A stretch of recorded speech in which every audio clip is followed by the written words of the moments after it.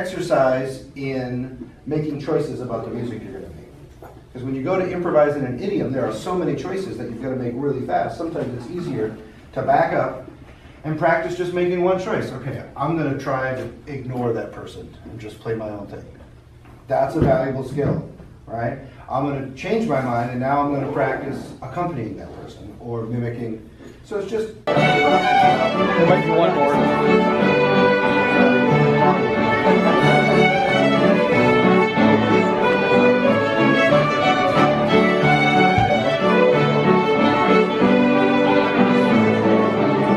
Compass? Yes, we do. Okay. Yep. You go make a mark here, make a mark there. Okay. Then you do...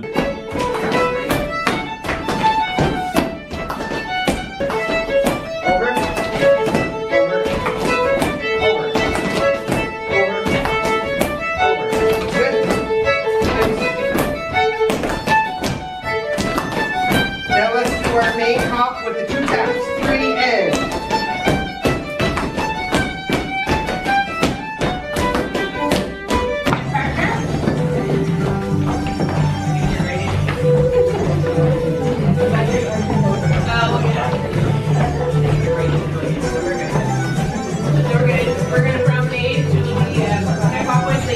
When you start tapping, not on your nose, but under your nose or anywhere, when you start tapping, the amygdala is getting the message.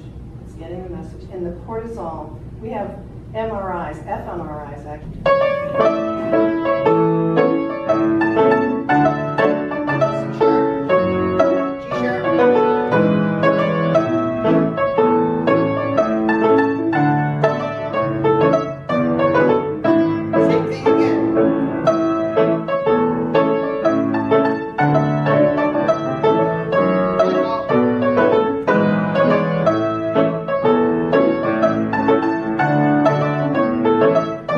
This was a very important collection that I spent a lot of time looking at. Published in Boston in 1883.